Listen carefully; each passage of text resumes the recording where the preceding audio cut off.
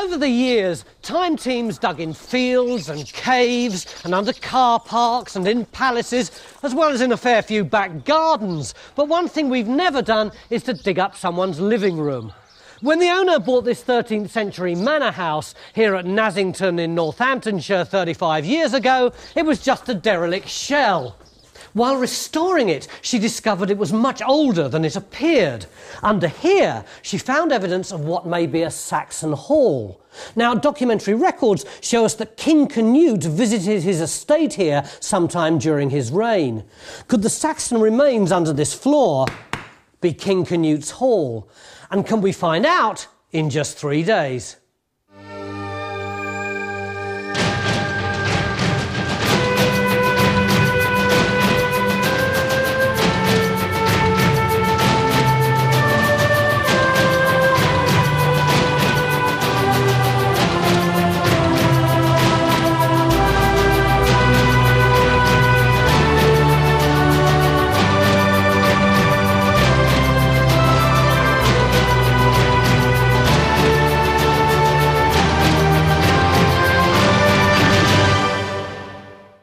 This is Nassington, a little village about 5 miles from Peterborough. At its centre, the manor house.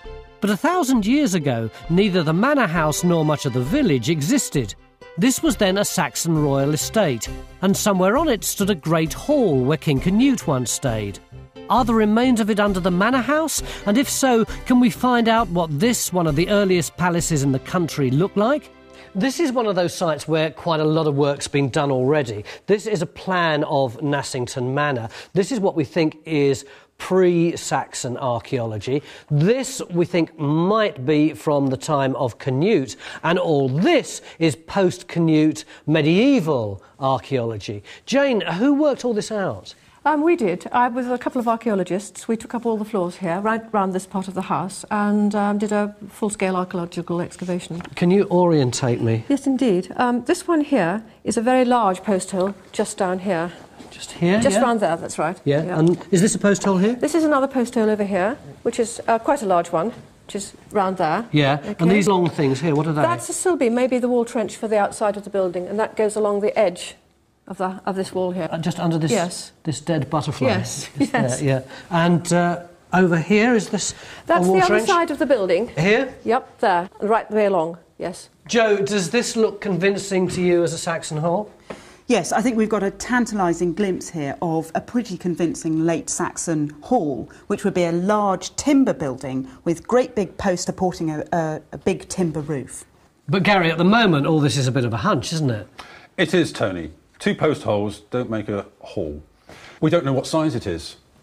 How are we going to find that out? The only way we're going to find it out is by looking here. To see if we can find another post hole? Correct. And also through into the passage.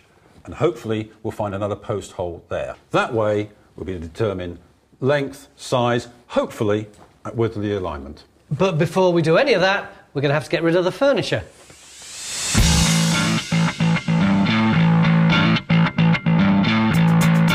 Get the dead butterfly.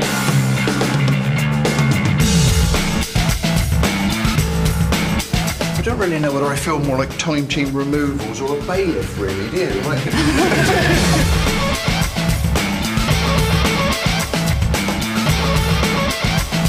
don't suppose you expected to be doing that, did you? No, climbing up ladders and taking tapestries down. Not the normal sort of preamble to an excavation, is it?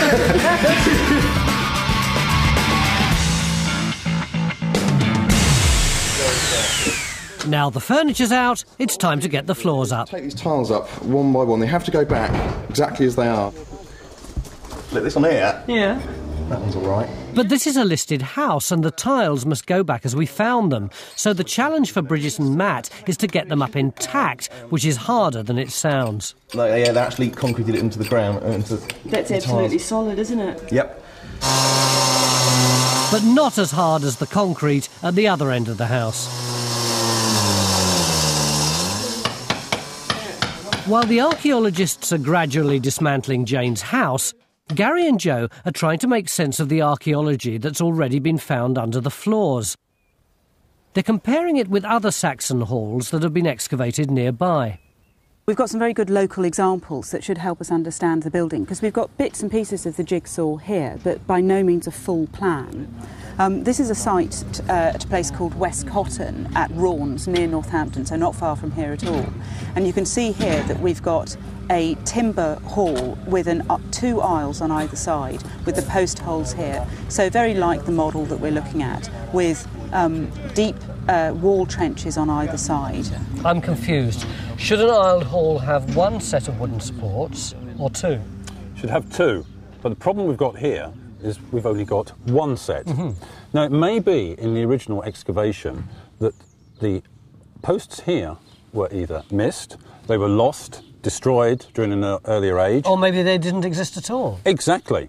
So what we've got to look at is another scenario, and maybe these posts were central posts.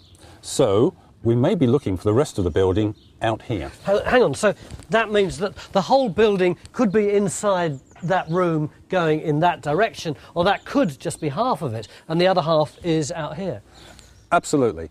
And the only way we're going to find that out is by digging out here. Most Saxon halls bear the weight of the roof on pillars or walls at the sides, so to find one with central pillars would be very unusual. But Gary's theory's got one big advantage. His supposed outer wall is outside the house, and we won't have to lift concrete to test it. In fact, with the aid of a turf cutter, we should be down on the archaeology pretty quickly.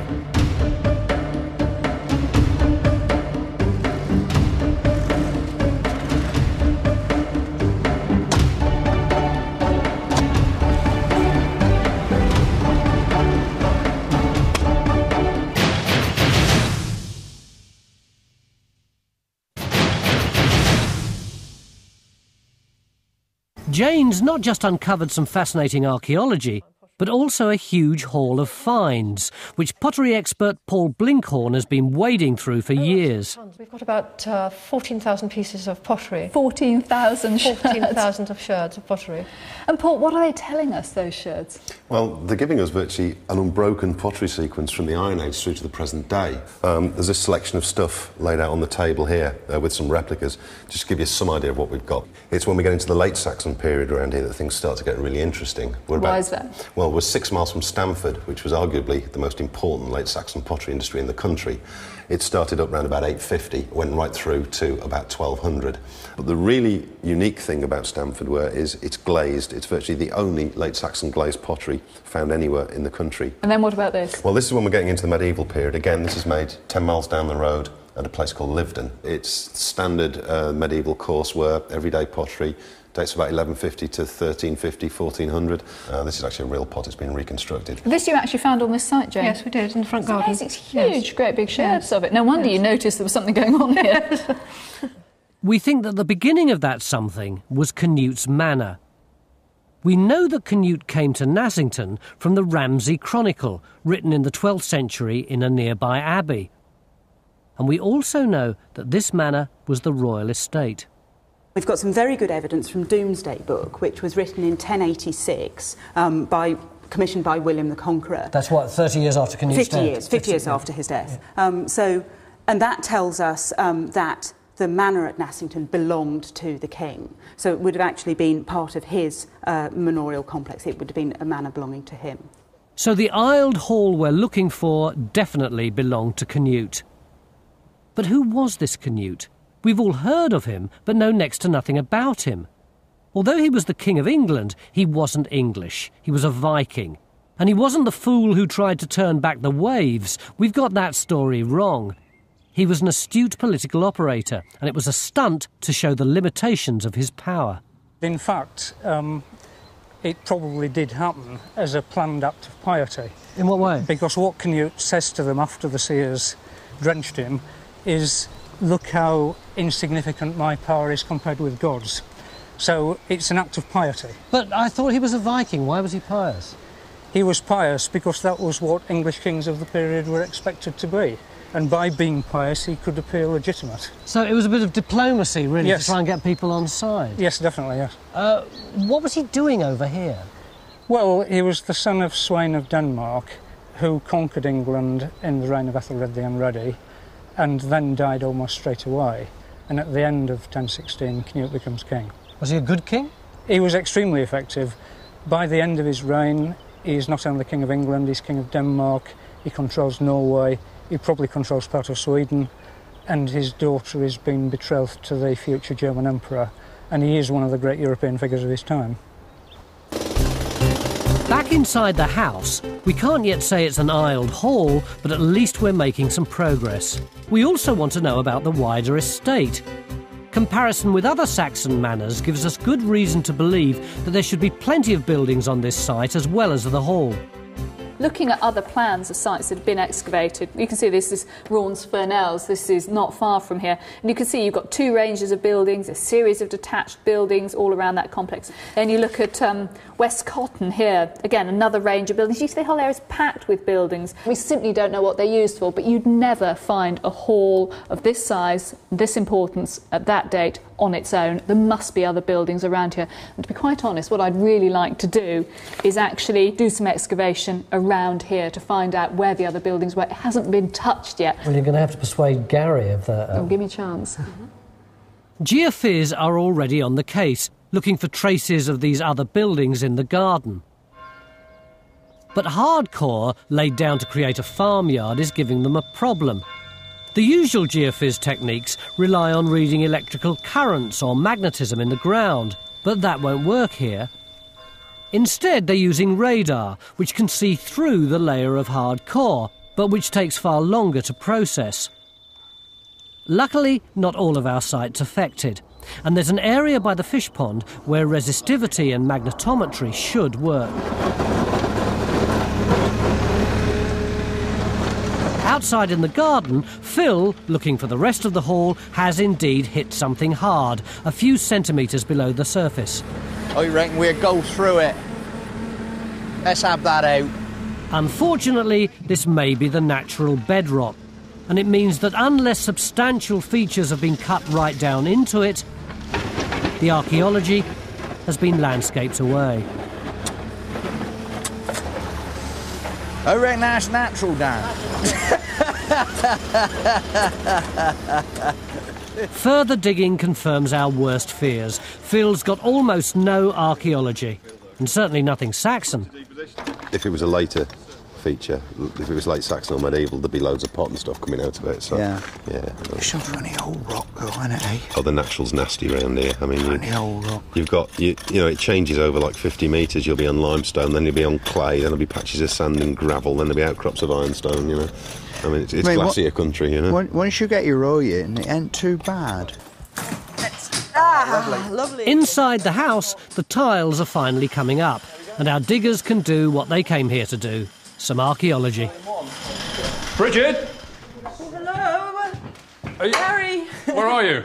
I'm here. How's the SARS quarantine area going? I'm feeling a lot better, thank you. Oh, that's good. Yes. What's going on? Let's come round and I'll show you what's been going on. As you can see, they've taken up... Bridget's going to dig the first of Gary's trenches inside the house where the concrete was, looking for a post hole and a wall trench. Gary's also placing trenches here and here, looking for another post hole and more walls of the aisled hall. But it's already 5 o'clock and there's only an hour's digging to go, so Matt, Kerry and Bridget are under serious pressure.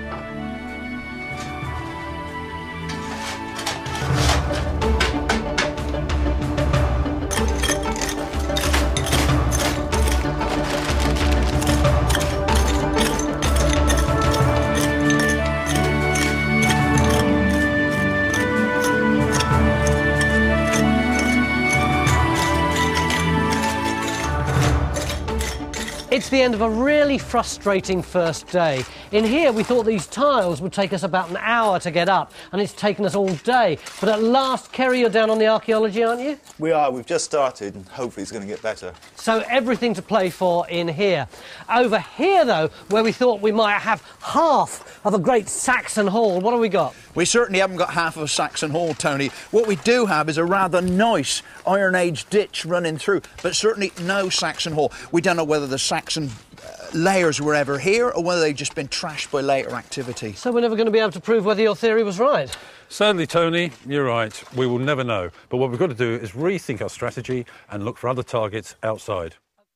Beginning of day 2, and already we seem to have evidence of King Canute's Isle Hall inside this house. We thought it might extend out here, but we've drawn a blank in that trench. So we're casting our net a bit further and looking for other Saxon buildings in the rest of the garden. The question is, though, what are our targets? John, normally we get your geophys printouts early on day 1, but it's taken forever this time. What's the problem? Well, we've had to come in with radar, and we've had to collect a huge amount of data. But we've got the results now from a big block we've done. And look, I mean, this is the only clear anomaly we've got. And if we look at all the plots, starting from the top and going into the ground, you can see this response starting to come into play and continuing down through the courtyard surface. And it's going down. It's the only feature we've got that appears to be going into the bedrock. Joe, what do you think that might be?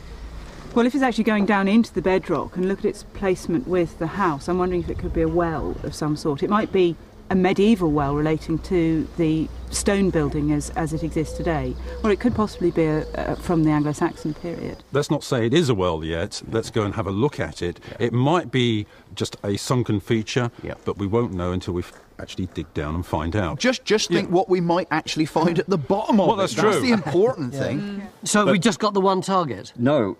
Look, what we've also done is we've done some magnetics and in the area towards the fish pond. And look at the results here. Ignore this area. That's where Jane's already excavated. But we've got these 2 responses here. That looks as though it could be metalworking residue, slag and so on. And then these really strong responses here. That could actually be metalworking in situ. We can go for all those targets in there. And also look for other targets in this area to find other buildings as well as the day goes on. Yeah, we'll keep doing that. Yes. Will it take you as long as this look? I won't ask. I won't even ask. So, lots of targets. The first of which is Trench 5, which typically is under the spoil from Trench 1, where Phil is going to be looking for the well. You want to give about 10 centimetres. Right, I'm on 20. You pull that up and you're there. The wet conditions of a well can preserve organic material that otherwise decays. Like that. Yeah. Got it? Good. Better get out the way, Phil.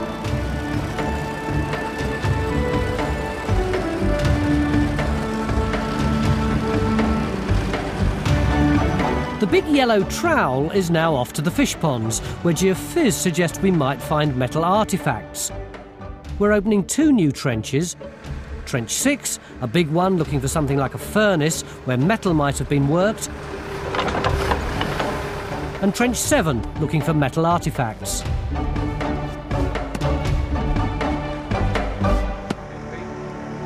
And almost instantly, there's a find. It's not Saxon, is it? Not at all. I mean, I wouldn't bother. Geophys got it right. They can detect metal, they just can't date it. It's about an inch off, we're still in the crust there. And it's looking just as bleak in Trench 6.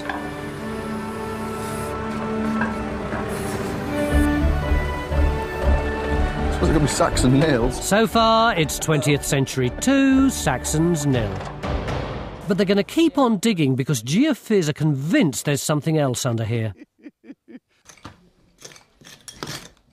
But the truth is, we're in trouble. And our only positive leads are in the house, which is at last ringing to the sound of trowels on dirt. We've got archaeologists working at this end of the hall and at this end of the hall, but through here we've got the trench where we've got the big clue which leads us to think that we might actually have hit Canute's Isle Hall. Do you mind if I get in your trench, Bridge? No, that's no problem. Just go lightly. OK. Wow, you can really see this wall trench now, can't you? You can. I mean, from up here, it's so distinct. And what's really nice is you can actually see into it.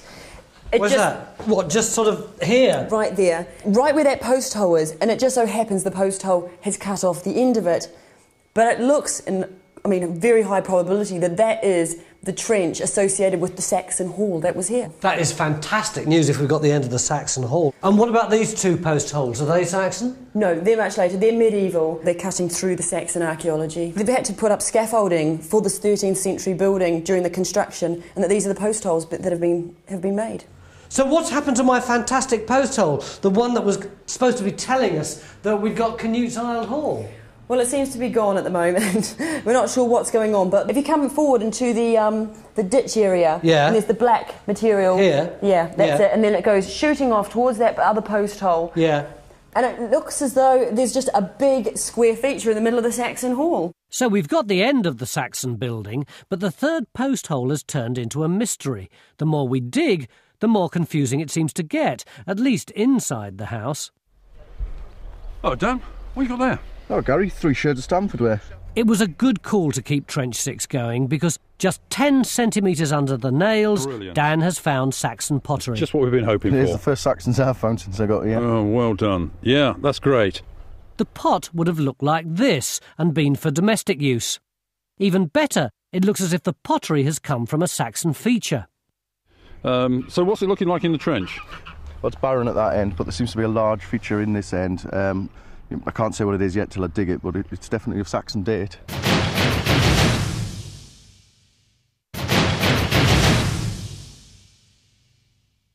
When Canute was in residence at the hall on this site, it would undoubtedly have been the stage for royal entertainment, such as feasting, and to accompany the banquets, music.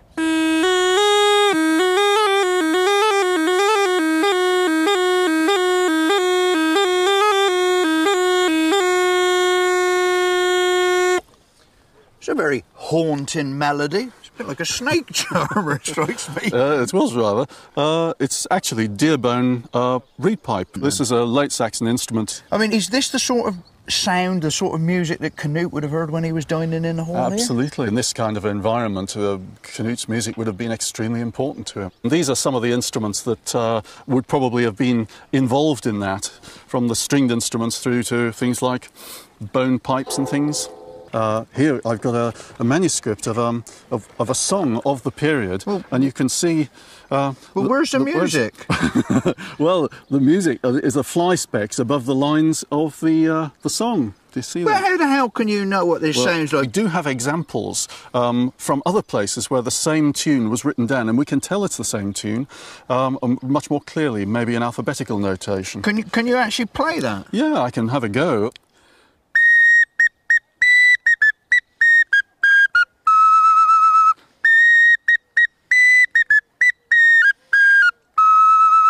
That is genuine Saxon music. Genuine Saxon music. It's great stuff. So you're going to be making an instrument like that, are you? Not exactly. I thought we'd go for this one. This is larger than life size. It's about twice size, but it's a find from exactly the right period. It's made of elder wood. We've got some really good elder on the side. Even though Canute was a strong king, the Viking hold on the throne of England was short-lived.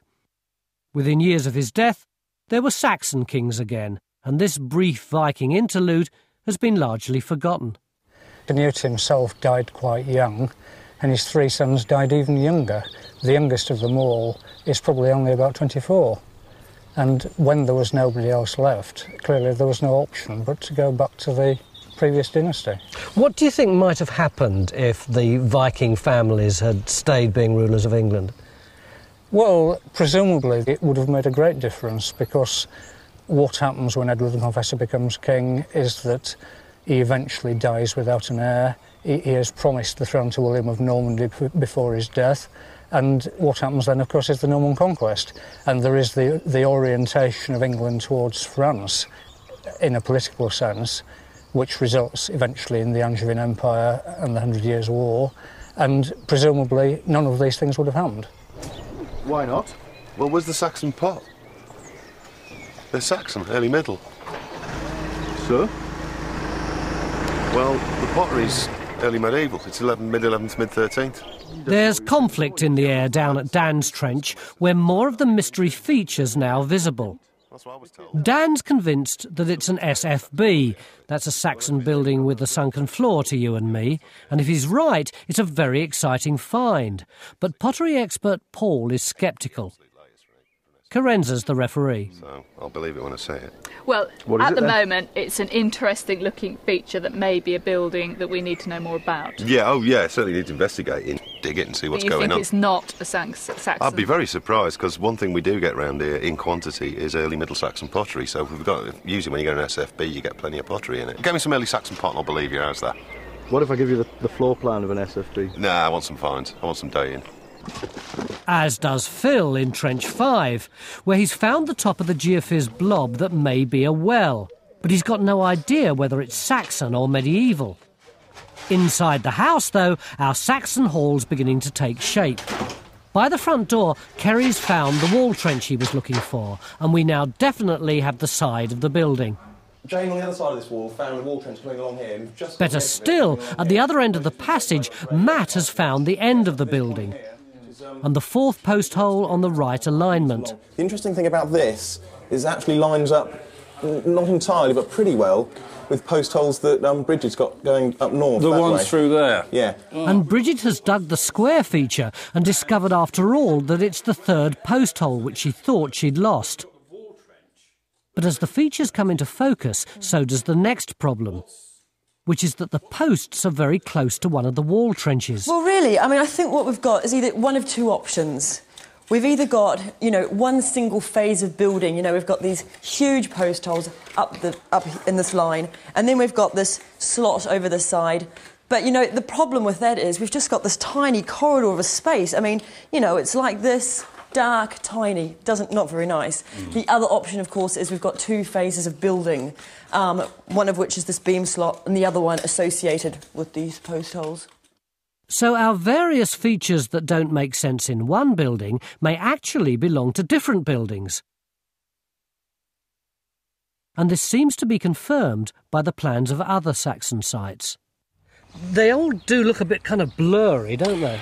But what you've got to remember, Tony, is that the Anglo-Saxon trait was to build on top of where they built before. So these are wall lines one on top of the other? Yeah, and in fact it would be quite unusual, actually, to have a complex of this type where you've only got one phase of building. Much more common to see 2 or 3 buildings built on the same site. To confirm whether the features belong to different buildings, we need to date them. Either by discovering that one cuts through another and is therefore later, or from finds. 279, Oh, look at that. Right, and this is what Carenza and Paul are doing. They're looking at all of the finds, Jane's and ours, to see which of the post holes and wall trenches might belong together. Right, so that is when perhaps the Saxon building was demolished. And it ties in with the dating we're getting from the post pipes of the big post holes as well. Phil's now helping to make the replica of a Saxon pipe, using a branch of elder and some fairly un-Saxon tools. Take the bark off, ideally, and take that's quite sharp, What, knife? That knife. You're not putting out a blunt knife, is it? Push, there it goes. It's going in. Push, push, push. It's gone through the node. It's gone through the node. I mean, quite incredible, because we're just pushing. So it's only this last little bit to do. You should get your knife and just trim down. Start whittling as though you're pointing a stick. Oh, right. You know what I mean? Putting a point on the end of it. Then we lose about that inch, and that should give us the... I mean, presumably it doesn't matter how long it is. Exactly. Hey! Hey! Hey! Eureka! It came out under pressure there. Did you see that? Oh, wow, there's daylight right in there. What's happening here? In Dan's trench, we thought we might have an SFB, a Saxon building. It's not playing by the rules. It's still a roughly rectangular feature with a dark fill sitting in the natural, which, it's yellow on one side and white on the other, but apparently that's what it does. Yeah. It's still vertically sided and it's still flat bottomed, which in an ideal world would be a sunken floored building. Yeah. However, it's now about 3 or 4 times too big to be a sunken floor building. It's not the right shape for a ditch. It's not the right shape for a pit. It's not the right shape for a quarry. It's not the right shape for a pond. What the hell What is it? What is it? I don't know. It's a good question, and Dan's still got plenty of digging to do. End of day 2, and at last we're coming to grips with the archaeology inside the house. Outside, though, things are a bit more problematic. This morning, Geophys gave us a number of targets, but they've all proved pretty fruitless. So we were hoping by now we'd have some more targets, but unfortunately, Geophys hasn't finished yet. Beginning of day 3, and it looks like we may have got evidence of King Canute's Isle Hall, but the rest of the Saxon settlement is proving incredibly elusive, not least because we seem to have been waiting forever for Geophys throughout the last 2 days. Look, if you're doing radar, you've got to do it properly. You can't do it quickly. And look, you were talking rubbish last night. Every trench that we've put in on a geophysics anomaly has turned up something. It's explained what we've got. The unfortunate thing, it's not Saxon, but I can't be responsible for that. I didn't say you hadn't found anything. I said you were incredibly slow. I said he hadn't found anything. Look, Phil, were we not spot on in that trench you're digging? I was gobsmacked last night. You walked by there and you said we found absolutely nothing. Yeah? Where John had indicated on the geophysics that there was a very strong anomaly, we've got a most beautiful pit feature, possibly a well. I mean, unfortunately, we've done the work now and we haven't actually got anything more for you. I mean, that is the downside. I'm not letting you off with last night, but the downside is we haven't got any targets. Yeah, you haven't got anything. I apologise, it wasn't slow, it's just that you haven't got anything for us. I retract. If it's not there, we can't find it. All right, gentlemen and lady.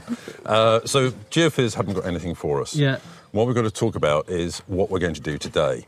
Well, I still think we need to look for other buildings in this complex. If they're not visible to geophysics, that doesn't mean they aren't here. No. We look at other plans, other sites of similar dates. You see, you've got a hall, but you've got masses of other buildings around. This is Westcotton, not far from here. You've got Golfo, again, a hall, lots of other buildings around. My proposal is that we're going to move those vans, we're going to move those people, and we're going to put in a trench over there as big as we possibly can. It's a brave archaeologist who interferes with the digger's tea. Right, if we can get the tea out over there, people will still be able to get to it without falling in the trench. So we've given the job to Carenza.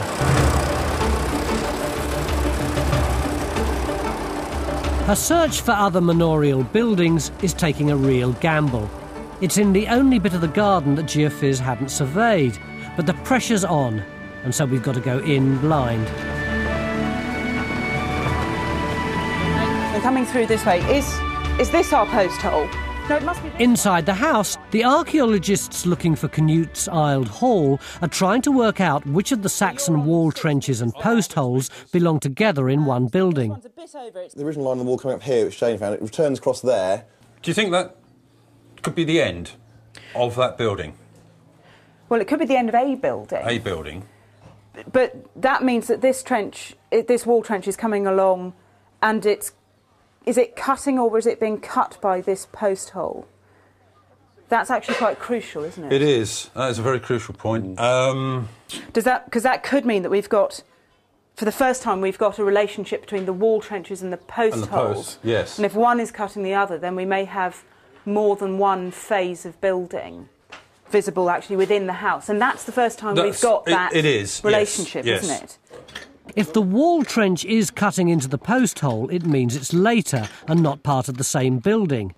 If Matt can untangle this in the few remaining hours, it may be our breakthrough in determining the size and plan of Canute's Hall. Back at the Pipeworks, it's time for music historian Graham Lawson to fit the Cowhorn bell. This will amplify the sound made by a reed at the other end.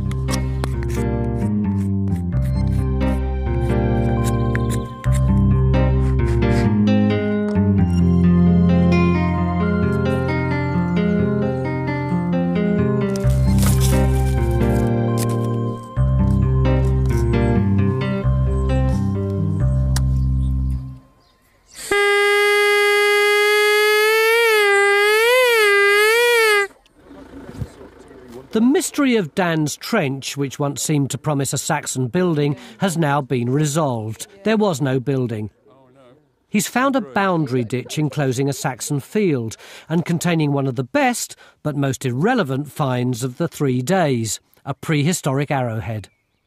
But the important thing is, in Canute's time, this field probably looked exactly as it does now, with the pigs and the geese and the chickens and the pond. Yeah. But not this hole. Good. Elsewhere we've got a remarkable find, which is part of our Saxon story. I cleaned up that bit of pot you got out of that feature last night. Yeah? And it's a Stamford wood oil lamp. Wow. Sort of late Saxon, 10th, 11th century. You can't date them too closely. But it's a really nice thing to find. This lamp would have had wicks floating in fat and might have hung on a chain from a beam to light the hall, and perhaps even Canute's banquets. The 12th century Ramsey Chronicle, which placed Canute here, has got a nice story about one of his visits to the manor. According to the account, one of his retinue, a bishop, was billeted with a Dane in a neighbouring manor, and they got drunk. They ended up making a wager, which was that if the bishop could provide 50 marks of gold, which is a very large sum of money, before dawn the following morning, he would be given the estate. And the bishop then came back to Canute here and found him apparently playing chess. Canute was rather surprised to see him, but nevertheless he looked through the royal coffers and loaned to the bishop as much gold as he had. The bishop goes back to Elton, he gives the Dane the money. The Dane doesn't want to take it because he says he was drunk when he made the deal.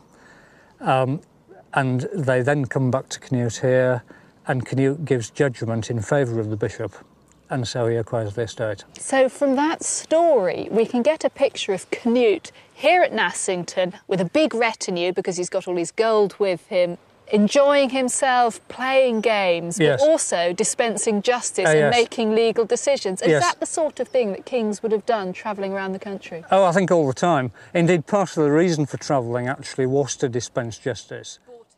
Back in her trench, Carenza thinks she could be onto one of the other buildings from the Saxon manorial complex. But as with all our trenches, it's extremely difficult to see the archaeology cut into the bedrock. But I think it might be redeposited natural. It's been brought in to help level up the yard surface. I think we're starting to get some of this clay. Right, so there is something else underneath there. Yeah. But I think So there may be archaeology here, but how old? And can we find it in the time remaining?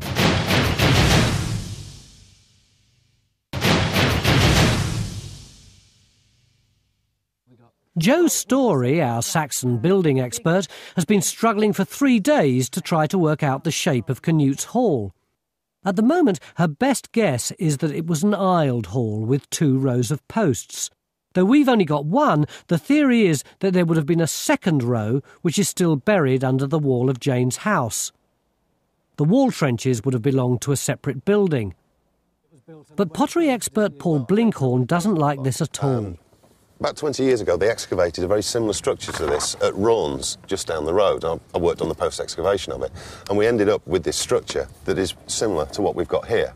We've got 4 great big post holes in a line, and then behind it, we've got a sleeper beam. So, whereas Joe's saying that we might have one building on our site which is these 2 sets of posts and another building which is these 2 sets of trenches, you're saying that this bit could be one building. Yeah. It's a bit peculiar to have your roof resting on big timber posts on one side and on a wall the other side. You're effectively mixing 2 types of building techniques within one structure, and that would be a very peculiar way of doing it. It would be unique to this area. We're not seeing it nationally. You're creating a theory to justify what you think you've found. Well, the evidence at Fernals, we agonised over it for a long time, and this is what it pointed towards. Now, I can actually think of a reason why you'd have this. There's actually a break in the beam slot, and there's a central post, and what we think we've got is an entranceway.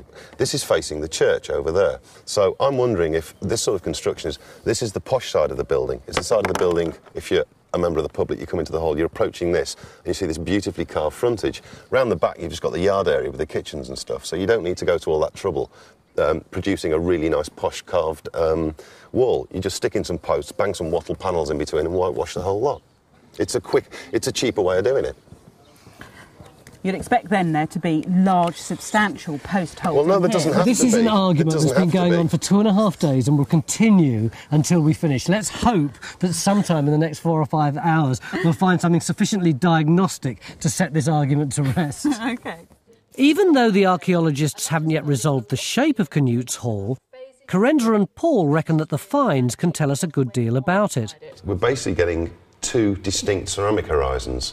I think that's what this is giving us, is the construction date for the timber hall and the demolition date for the timber hall. So it looks like it was built round about 1000 and it was knocked down round about 1200.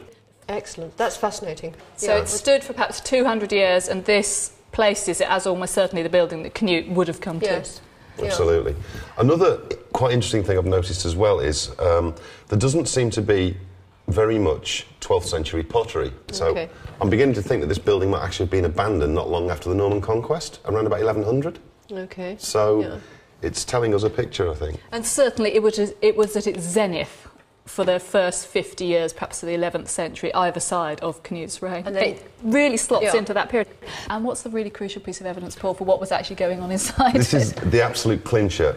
I'm afraid it doesn't look much, but it's this. This is a piece of Pingsdorf ware. It's made in the Rhineland in the 11th century.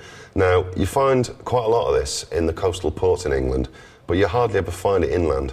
So anyone who was living here, if they were living here and they were drinking wine, they must have had a fair bit of clout. It's high status. And it doesn't look much, but it's only the 7th shade of this from the county of Northampton, and it's the first one from the countryside. So that's my find of the week. It doesn't look much, but that's my find of the week. Put your fingers on and see what you get.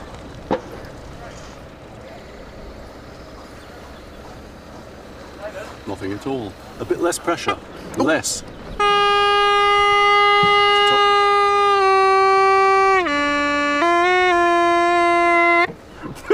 You've got something. I don't know what you've got. I can't play an instrument like this. I can't play an instrument. This is hopeless. What Phil's had his eyes on all along is this. You've got it. You've got it. It's the King Canute. It's the King Canute blues, man. Yeah. It is. Well, I woke up this morning. Phil seems much happier with the Saxon lyre.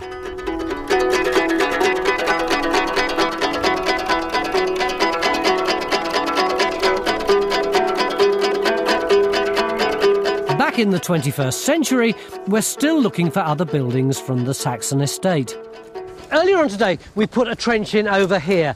It was our last throw of the dice to see if we could come up with any evidence of buildings on the Saxon estate. We didn't have any geophys targets. Carenza put it in really on a combination of hunch and whim. So obviously it's bound to be jam-packed full of archaeology, isn't it, Carenza?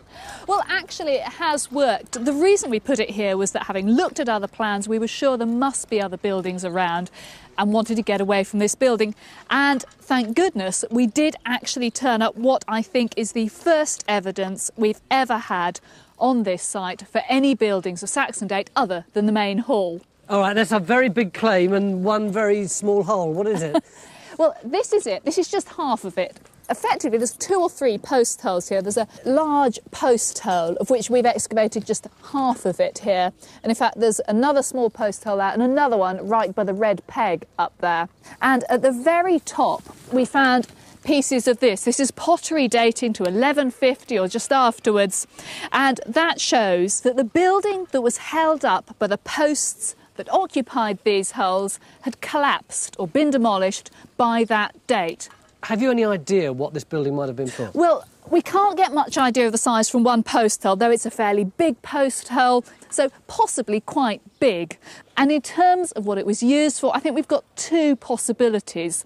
One is it was used for metalworking. We had a small piece of slag from the post hole. The other, though, has actually come from finds that Jane had. These are weaving picks that are used for just tightening down the wefts on the loom. So metalworking or weaving.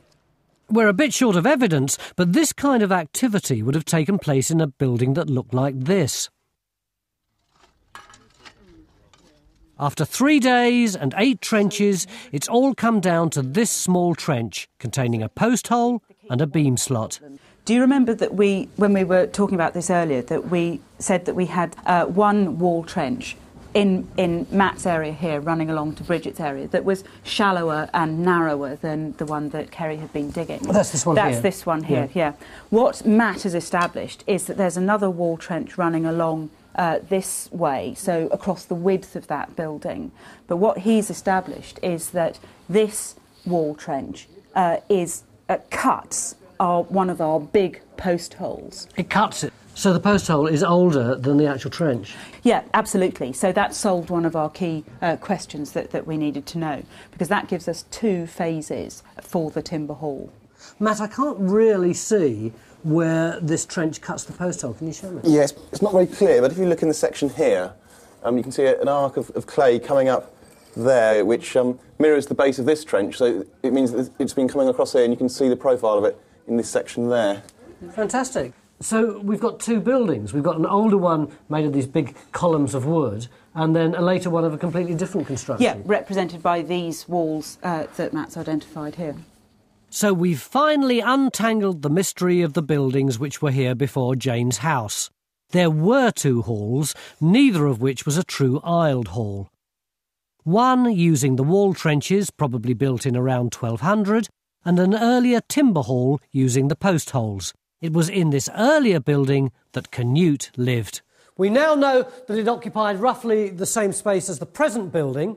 Along there would have been a big line of wooden pillars which reached right up to a vast timber roof, which was at least as high as the present one. It would have been an imposing residence with huge tapestries hanging between the big wooden columns and a hearth at one end. It was here that King Canute received his guests, played chess and feasted heartily. No doubt to the accompaniment of some of the finest musicians in Northamptonshire.